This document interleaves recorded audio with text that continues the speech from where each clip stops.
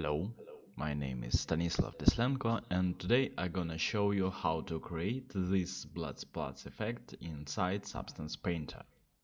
By the approach that I used here, you will be able to create a highly customizable blood splats effect on your meshes and surfaces. So let's begin. So let's start by creating the document with a 16 bits color mode because we will need very smooth gradients for this. You can browse through the internet and find the nice splats of the blood or another similar liquid that you want to use. It's very important that the image that you are using has this nice gradients from the darker tones to lighter ones. Based on this image, we will create the mask for our blood spots. So let's desaturate the image and invert its colors. We have this inverted mask where the splats is white and the opacity will be black. In some cases you will have these artifacts caused by the highlights or the reflections. So you need to move them manually, but just paint them over or leave them if you want, if they are not causing any huge problems to the overall effect. But the goal you want to achieve is to have this nice smooth gradients without any unnecessary interruptions of them. And keep in mind that you are paint the masks that will be using as a height mask as well. The places that are high needs to be lighter and the places that are lower needs to be darker. Just continue to clean up the texture and all parts that you are think that are unnecessary in it, but keep in mind that you need to keep the gradients as clean as possible. After cleaning, we will start working on edges. Goal here is to create nice sharp edges without any weird artifacts or unnecessary blurring spots.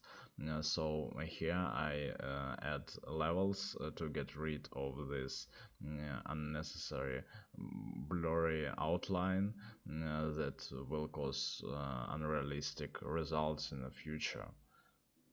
Just by adding levels and tweaking some dark tones, we will achieve the effect that we want. The next step is to clean up the gradients. Only smooth gradients without any jaggedness or weird artifacts will work for us. Let's duplicate current layer a couple of times just to create the layer with the mask to define edges and the layer with blurred gradient slopes. So let's add levels to the higher level and create the mask for the edges from it.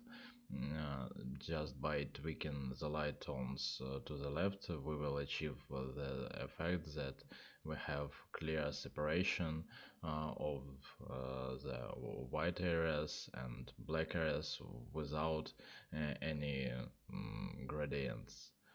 So it will be our mask to keep the edges.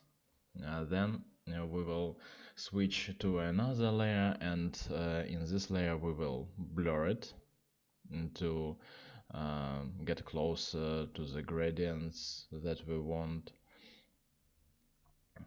It's done by just Gaussian blur, and now you can use the surface blur to blur it more and have much nicer effect. Then we will add the mask for the edges that are on top to this blur layer that we have, because the edges are blurred too, and we need them to create sharp and crisp. So just select this mask and copy, create a mask for this layer, uh, and just paste into the mask slot for it. So we have just our nice crisp edges, and all gradients are clean blur, and we will work without any artifacts in the Substance Painter. And now we can save this file. You can use any format that you like, but keep in mind that it must be in 16 bits. So let's jump into Substance Painter and create the folder for our blood material. Create a layer, which will be our base blood layer. Just give it a proper color and much more glossiness.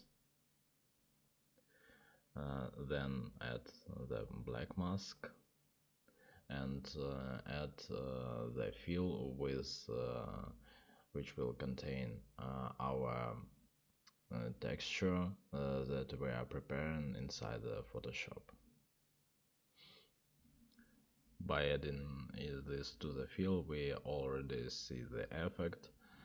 The places that have more dark tones are much lighter and opaque, and the places that have just more white tones have more saturated color, and we have the pretty close result to what we want.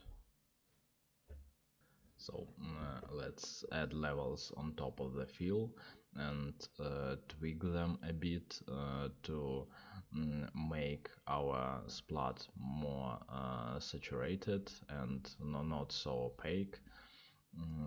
By just tweaking this level, you can achieve any gradients that you want. So let's duplicate the layer, clear the mask, leave only black. This layer will use for the darker parts of the blood, where the blood are collecting the most of all.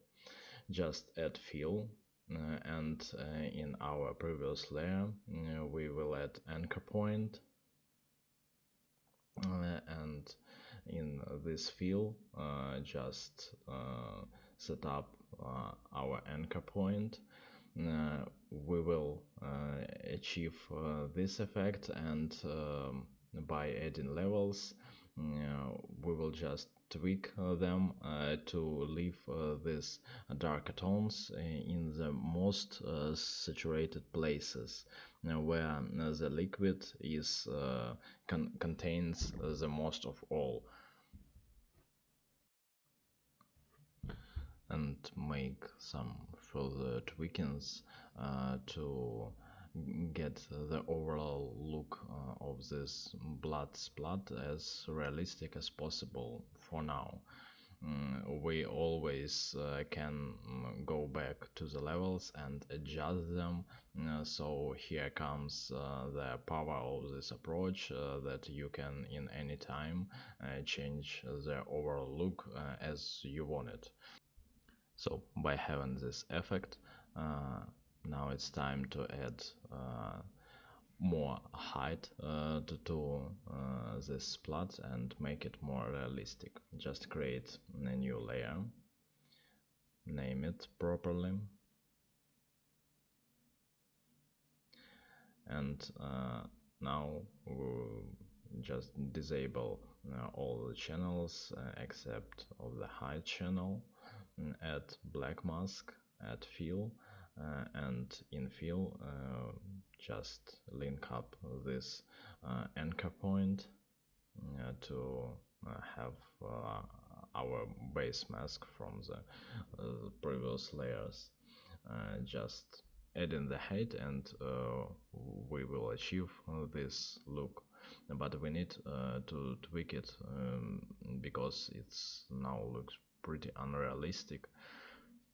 So add levels on top of the fill and move the dark tones to achieve more realistic result where only the most concentrated blood parts will have the most of the height information. On the mask we have something similar like this. Need to tweak a bit some mid-tones to have much smoother gradients without any visible rampings or something like this. Just leave the most important places with which have more blood on it in the white zone, so they will have the more high information in it. So basically this setup is done, and we achieve pretty close effect to the realistic results that we can get. Here I'm just doing some more tweaks in the levels to get closer to the result that I want, but here comes the main power of this approach.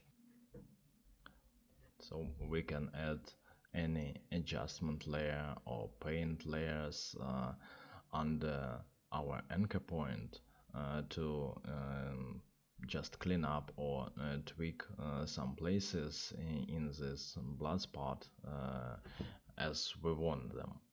So here I add the paint layer, and with brush with low opacity I just reduce the amount of blood in this place, so we can just clean up our blood spots as we want by just changing the brushes and its settings.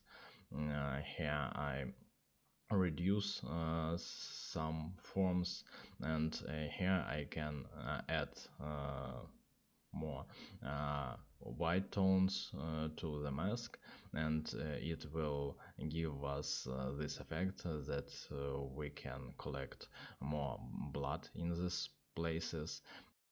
You can also use any stencils or brush settings or kind of brushes, and just to give your mask the look that you want. So this approach is very powerful in these terms, and you can create these leakings and more dry outs as you want them, just by tweaking them and adjusting on a fly. So here I just paint some places to show more the power of this method, and this kind of approach is suitable for much variety of liquids like oil or some just paint splats or stuff like this, and so feel free to use this approach in much more variety of the situations, and just keep in mind that the source stencils and textures must be in 16 bits, otherwise you will achieve the effect of artifacts and staring. So just from the texture like this we will have this nice blood splat effect. I hope the video was very helpful. Have a good luck.